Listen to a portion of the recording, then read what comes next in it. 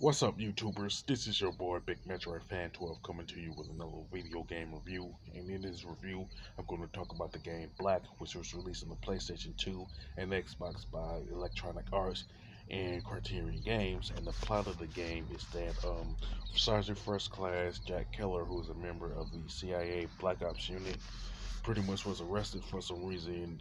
The reason is not given though, but he's being interrogated about the events of what happened in Russia concerning a gun smuggling operation in this group called the Seventh Wave, you know what I'm saying?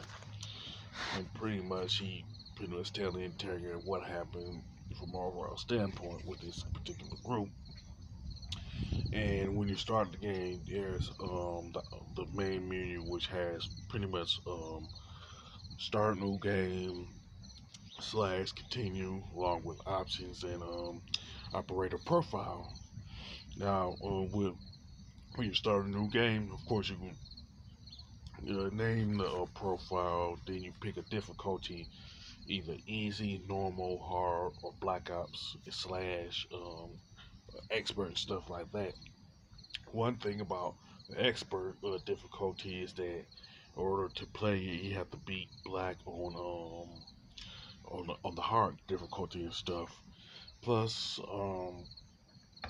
regardless of what difficulty you pick, all of them have the primary objectives that you have to complete and stuff like that.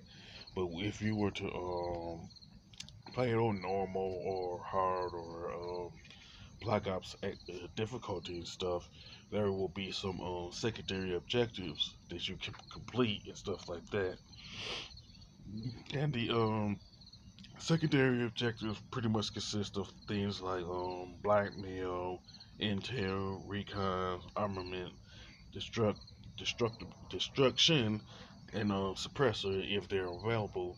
Now the suppressors are the things that are used on specific weapons like pistols or SMGs, stuff like that. Now, as far as weapon classes, you have the usual weapon classes that you find in a lot of the first person shooters, pistols, SMGs, assault rifles, sniper rifles, shotguns. And with this one, it don't have, it has some grenade launchers and rocket launchers and stuff like that. Now, the environment has a lot of destructible stuff in it, like oil drums, mines, and deserted cars and stuff like that. And this reminds me of one of the objectives within the game. I think it's in the third or fourth mission where you have to go through a minefield, and the best way to go through that particular minefield is just to shoot at the mines. You know what I'm saying? Which cause a chain reaction if a particular group of mines are like really close enough, you know what I'm saying? Another thing that I like about it is that if enemies are close enough to the mines while the mines are going off, they die immediately. So the same thing would happen to you if you're way too close, you know what I'm saying? Now, pretty much, like once you have to shoot a specific. Of course, you have to shoot a specific mine to shoot to set off the chain reaction, like I mentioned. You know what I'm saying? But that part is pretty cool. Now with the options, it has this controller setup, sound setup, picture setup, and profile.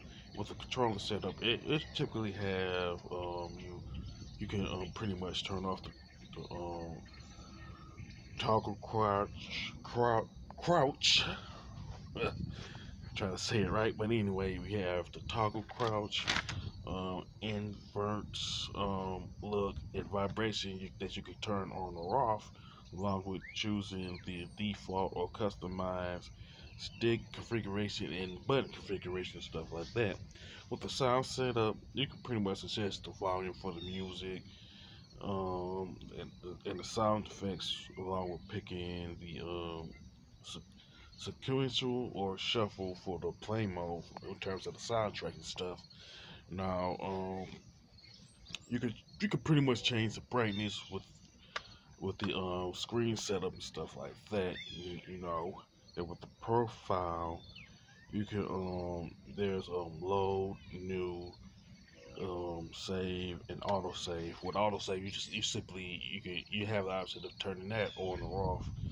With load, you go to three profile slides. You can load where load one of the profiles and stuff. And if there's anything that you have to say to one of those profile slides, you go to save and stuff like that. Now, the operator profile pretty much shows one of the three profiles that you're using, and it essentially shows you your stats and stuff like that. You know what I'm saying? It'll show things like your current rank. It shows like a complete game completion percentage. It shows the game time, number of headshots that you did. Pretty much a weapon of choice. You can range from say the shotgun, or it could be the AK-47, one of the SMGs, or anything like that. You know what I'm saying? Then there's the enemy count and how many bullets that you fire and stuff like that.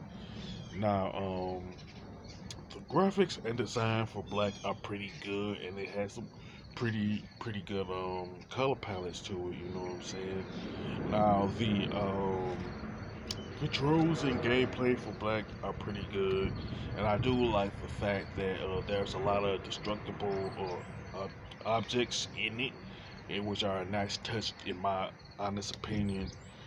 And to me, the soundtrack is pretty good, and it's fit the game pretty nicely, and the sound effects are really good in terms of the gunfire and the explosions and stuff like that. You know what I'm saying? It's kind of like like for me the equivalent of say of the movie Die Hard with Bruce Willis, if that makes sense. You know what I'm saying?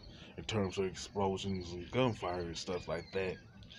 And the story to me is good. You know what I'm saying? But to me, it took a back seat to the guns and stuff like that. Cause when I remember seeing the promos and stuff like that, as far as the trailers and stuff, they were putting a lot of emphasis on the guns. You know what I'm saying?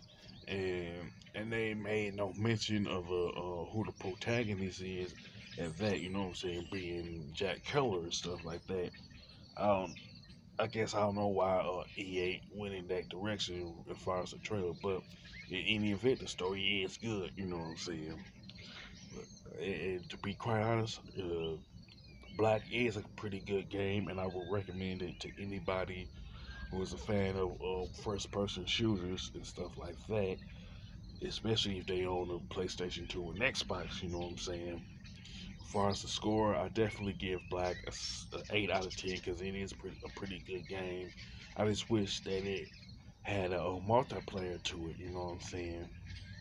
But in any event, it's still a good game with or without a multiplayer mode. You know what I'm saying? With that being said, you can sound off in the comment section about Black, whether you like it or hate it. You know what I'm saying? Whether you prefer it on the Xbox or PlayStation 2 and stuff. And if you like this video, don't hesitate to click the thumbs up button. Don't forget to subscribe and hit that bell notification button. This is your boy Big Metro Fan 12 signing off.